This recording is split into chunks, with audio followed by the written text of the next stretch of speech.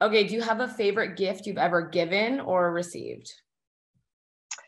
Ooh, favorite gift. Well, for my birthday this year, Thomas gave me, it was actually really special. So I was on tour. We couldn't really do anything because I was working, but he made me this cute little, he gave me a jar, and in it there were 32 popsicle sticks because I was turning 32. So he had one for every year of my life. And on it, it has a different fun thing to do. So, if I pull one out, it's like, let's go to a new restaurant that's on your bucket list. So different things like that, that when we're bored or don't have any plans, I can just pull one out randomly at any point and we will go and do the special date or make a certain memory or have a great experience. And so that was probably the best one because, I have just so much stuff these days.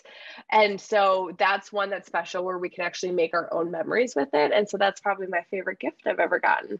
That's so cute. And I'm going to steal that idea. I love that. Yeah. He's Um, he's so good at gift giving. It's crazy. yeah, I feel like he is like the thoughtful type. That's really sweet. I Yeah. feel like the gifts that cost no money are always the best. Truly.